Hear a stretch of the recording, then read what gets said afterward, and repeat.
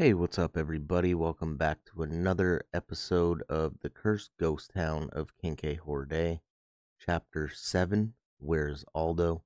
If you guys enjoyed today's video, as always, be sure to smash that thumbs up button, hit subscribe, and turn the notifications on so you never miss a future upload.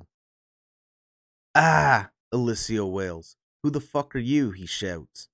He hears a clicking noise followed by a banging noise. Suddenly, a beam of light shines through the almost pitch-black cabin. Elle speaks up. Huh, huh, hello? It's Sheriff Oliver, the shadow figure says. Elle thinks to himself, thank God, and quickly replies, holy hell, you gave me quite the startle. Sorry about that. Was not my intention. The two men are now standing in the cabin as the rain pours outside. Didn't think I'd see you again so soon, Elle says. Well, the oddest thing happened on my way down the mountain. I saw a truck exactly like yours drive past me. There was two men in the cab. I didn't think much of it, that is, until I approached the rest stop and saw the same truck. All doors were wide open, with no one in sight. Wait, what? Where is Arnaldo? Elle says with worry. That's why I came back here to see if he was here. I still can't explain seeing that truck when I left, Sheriff Oliver states. I'm sure your brother is fine, he reassures. If he doesn't show up by morning, give me a call, he continues. What the fuck? That's it? Elisio says frustratingly. There isn't much we can do at this point. Missing persons can't be reported so quickly. Besides, it's a new place. Maybe he's just sightseeing.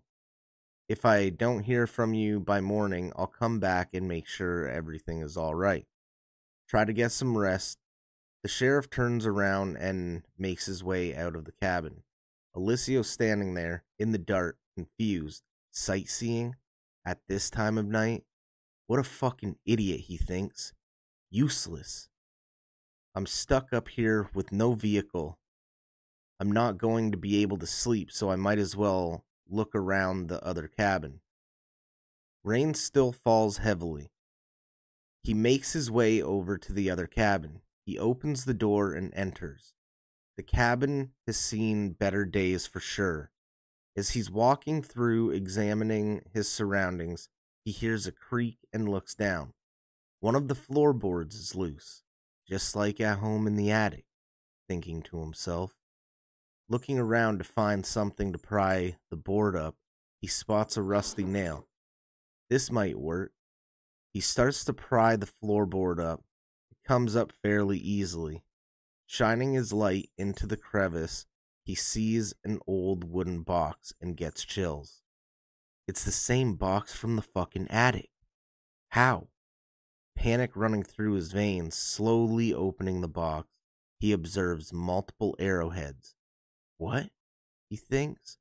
Along with the arrowheads is a note that reads, whoever finds this note, you need to leave now. This place isn't what it seems. It's dangerous. It kills people. It's hungry and wants to eat. What the fuck? He blurts out.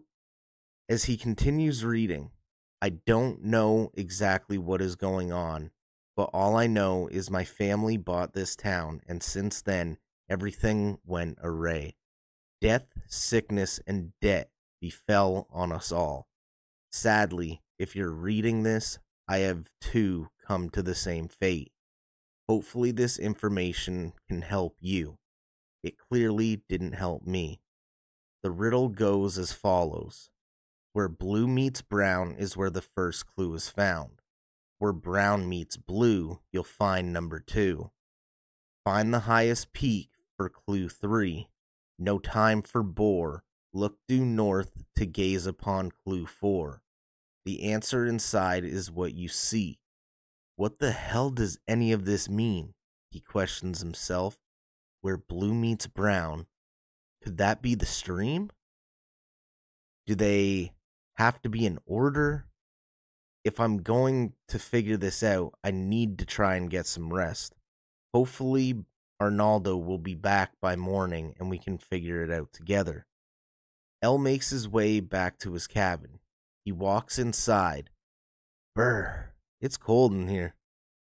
Hearing what sounds like footsteps, he shines his flashlight towards the sound and sees a black mass go through the wall.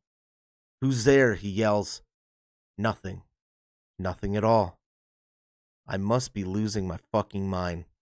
He lays down in bed, tossing and turning. The roar of thunder, the flashing of the lightning, and sound of rain start to dissipate. All has fallen silent, and Elisio drifts off to sleep. Thank you guys so much for watching today's video.